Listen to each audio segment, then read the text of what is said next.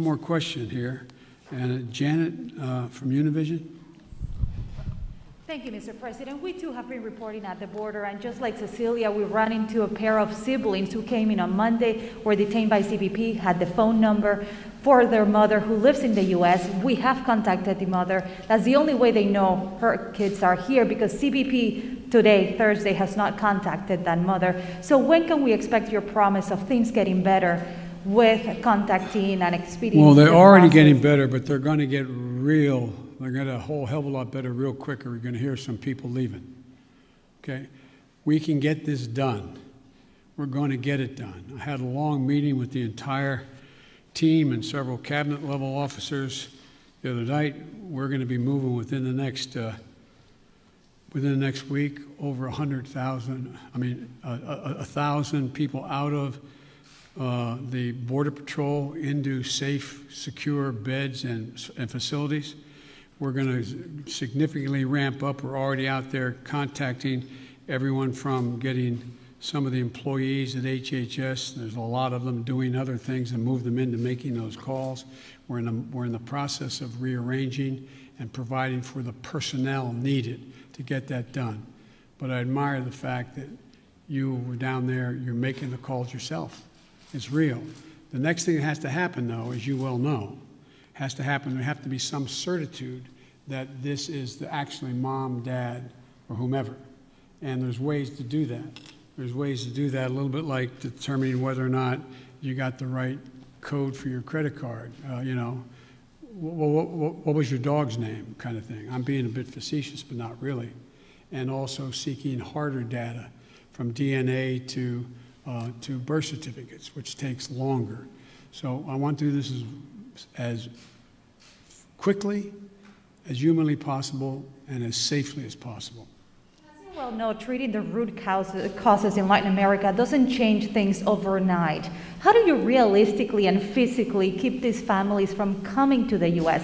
when things will not get better in their countries right away?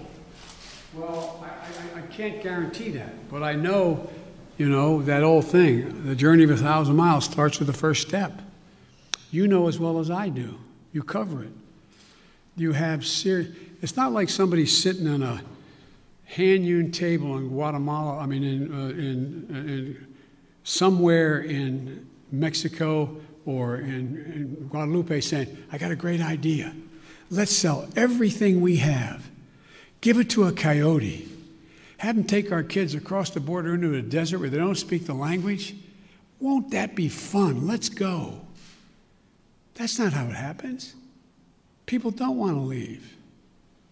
When my great-grandfather got in a coffin ship in the Irish Sea, the expectation was he going to live long enough on that ship to get to the United States of America. But they left because of what the Brits had been doing. They were in real, real trouble. They didn't want to leave, but they had no choice. So I can't guarantee we're going to solve everything, but I can guarantee we can make everything better. We can make it better. We can change the lives of so many people. And the other thing I want to point out to you, and I hope you point out, I realize it's much more heart-wrenching, and it is, to deal with a 5-, and 6-, and 7-year-old. But you went down there and you saw the vast majority of these children, 70% are 16 years old, 17 years old, and mostly males. Doesn't make it good, bad, or indifferent, but the idea that we have tens of thousands of kids in these god-awful facilities that are really little babies crying all night, there's some, that's true. That's why we got to act. And yesterday, I asked my team, both the director of the two agencies as well as others, I asked them what would they in fact, and I asked their opinion because they're the experts, but I said, focus on the most vulnerable immediately. But there's no reason why in the next month as people cross the border, that phone call can't be made in the first 48 hours and begin.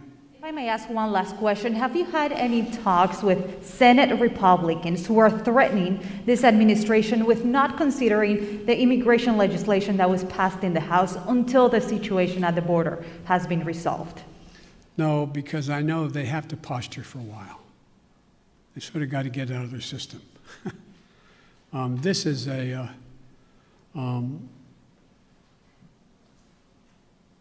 I'm ready to work with any Republican who wants to help solve the problem or make the situation better. But folks, I'm going. Thank you very, very much. I appreciate it. Thank you.